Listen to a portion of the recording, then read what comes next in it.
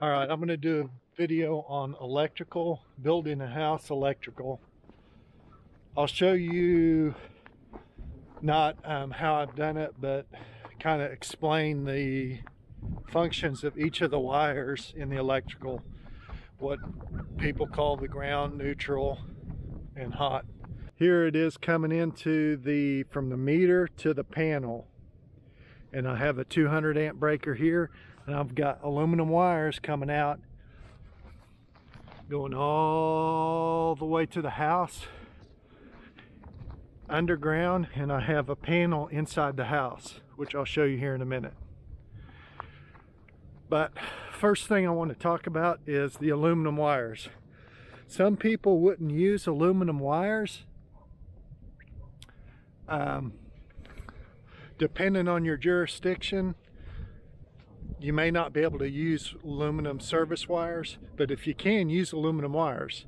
There's nothing wrong with aluminum wires. And any electrician that tells you different, here's what you need to do. Point up. 50 miles of aluminum wires going all 50 miles of aluminum wires going all the way back to the source, to the power plant. So aluminum is a common conductor. The reason I wouldn't recommend it inside the building is because the melting point of aluminum is lower than the melting point of copper, therefore fire hazard. But if you can get away with aluminum entrance conductors, use aluminum. It's a lot cheaper. I use aluminum. It's cheaper. It isn't any better or worse. You have to size the aluminum wires a little bigger than copper wires because it's less of a efficient conductor, but it's fine. Use aluminum wires if you can, or use copper. I don't care. But don't tell, if you're an electrician, don't be telling people, hey, we got to use them because it's better.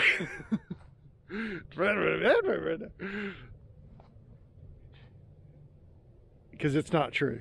Anyway, so let's look at this is a hot, and now this is energized.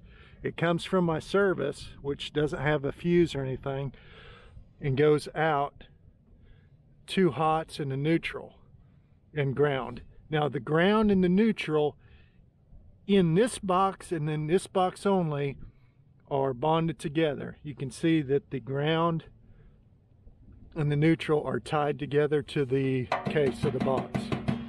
So the ground and the neutral are bonded together only at this point. Now the code calls the neutral the grounded conductor. The code calls the ground the grounding conductor. So if you're looking at the code, grounded conductor is neutral wire, is what typical people call it, or the white wire. Grounding conductor is the equipment ground, or the green wire, or the bare copper wire. They aren't the same wire. Just because they go to the same place does not mean that their function is the same. They aren't the same wire. Their function is not the same. And I'll show you here in a minute what their function is. But check that out.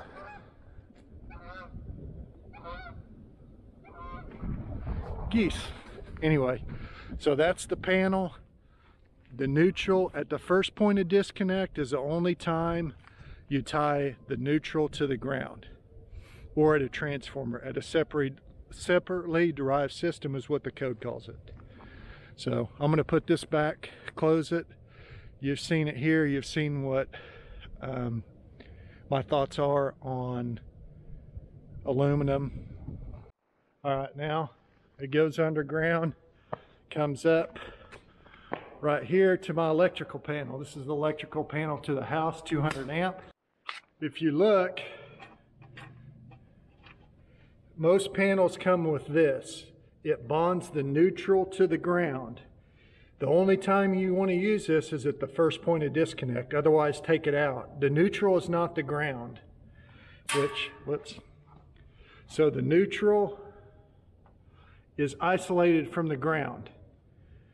It's very important, and I'm going to show you why. All right, so I grabbed a piece of rebar. This will you could use a ground rod, right? So here's where the confusion comes. People think about a 6-footer.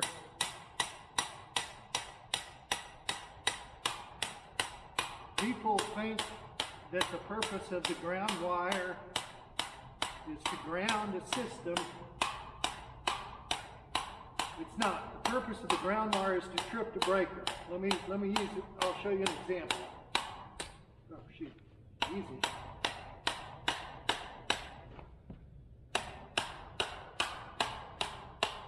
That's good. I got to be able to pull this thing out. I'm not going to drive it in all the way. What I'm going to do, and while I'm doing this, you can tell me what you think is going to happen. I'm going to hook the ground wire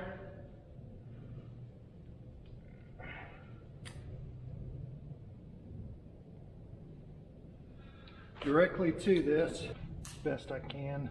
I got to pull this out. I could probably pull it out with the ground wire. So we have the ground wire there. Now what I'm going to do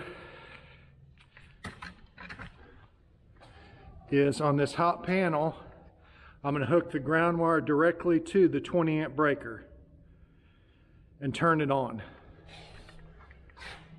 Now, this will show you and kind of give you an understanding of what the purpose of the ground wire is for. It's not to ground the system. Put in the comments what you think is going to happen. It's not YouTube magic. I'll show you. We're going to hook the ground wire, not touching, I don't want to touch the case.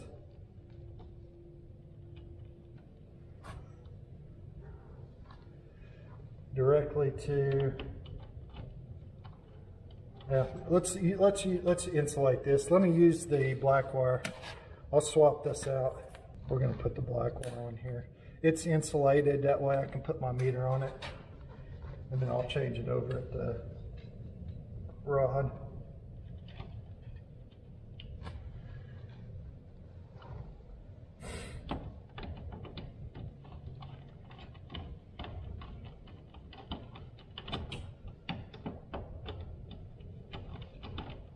All right, that's off. No power's going through it. We have wire there going to here.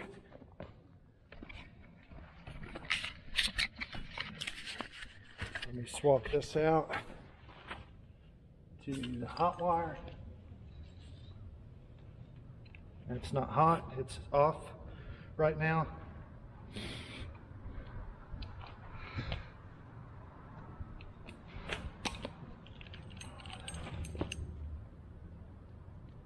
We're going to go from the panel. The ground's pretty wet too. We went from the panel directly to this ground rod or a piece of rebar that's in the ground. I'm going to turn this on. What do you think is going to happen? It's going to blow up? Let's stand away. What? It didn't blow up. Ground wire or hot wire directly to that. And it's not tripping the breaker. What? The ground wire trips the breaker? No. Yeah, the ground wire is supposed to trip the breaker. That's why you have a ground wire, is to trip the breaker.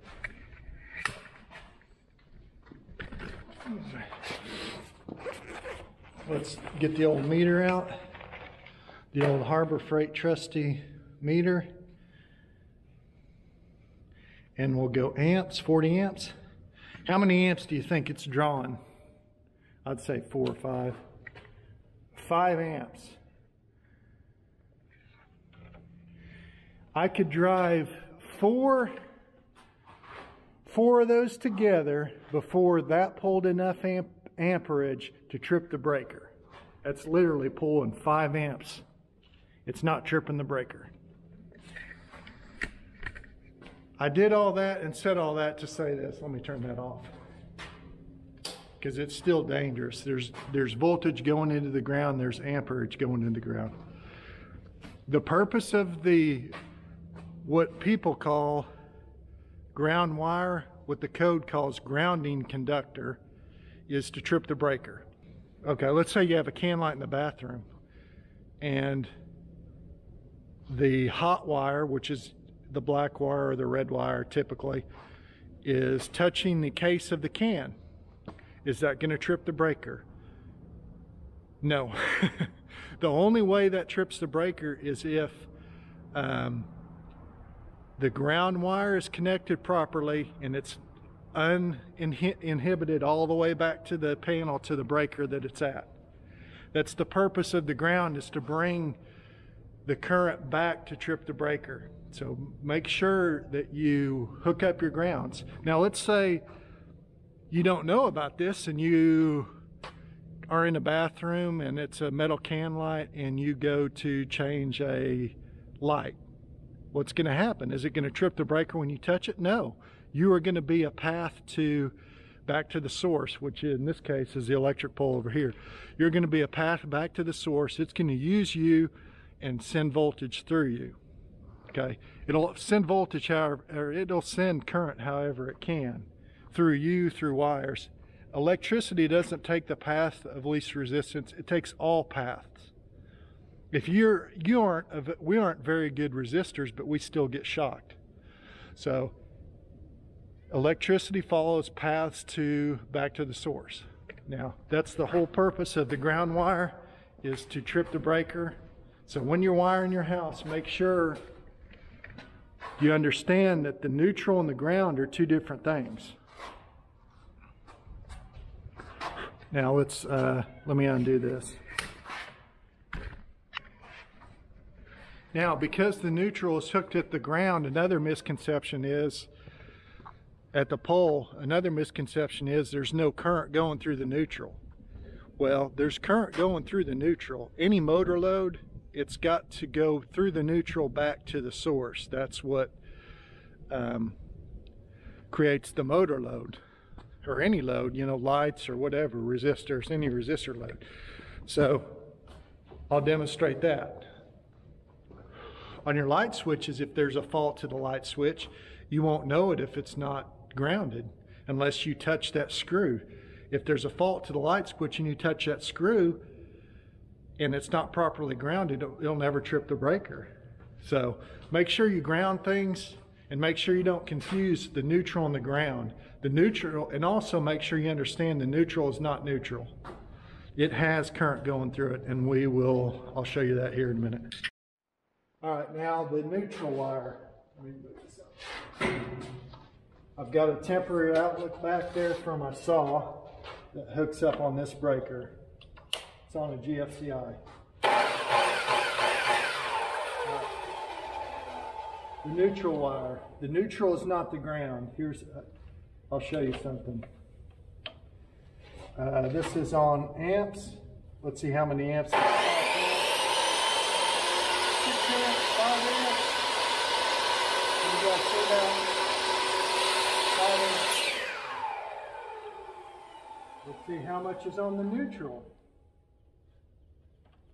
This is the circuit that goes to that.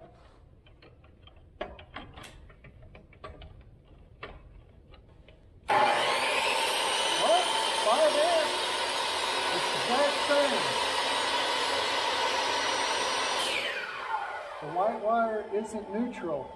I don't know why people call it that. It's a grounded conductor. It goes back to the source. It's not looking for a path to ground, it's looking for a path back to source. It will use the ground. Now, this saw has a 3-prong outlet.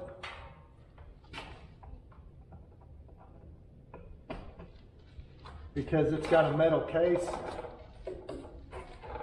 right? If it's insulated and it's all plastic, then you don't need the ground, but it's got a metal case. Let's see how much, this is the same circuit. Let's see how much the ground has. Very little capacitance.